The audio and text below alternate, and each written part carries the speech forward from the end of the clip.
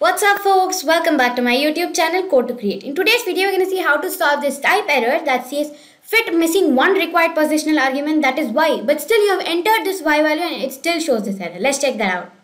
So this is how the error is going to be, guys. This is a customer churn prediction project, and here when I try to fit my x and y value, it shows me this error. See, you guys can see here nb.fit x train comma y train, and nb is going to be Gaussian naive Bayes. So what we are going to do here is, let's just remove this as nb in this import. Let's run this up, and now let's go back here where the error is there.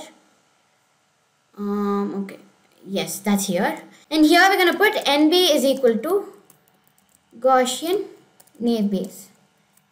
Yes guys, now let's run this up, and you can see it doesn't show any error. It has fitted x and y properly. So yeah guys, now we know how to solve this type error. Thank you friends. Please do like, share, subscribe and comment below. Bye bye.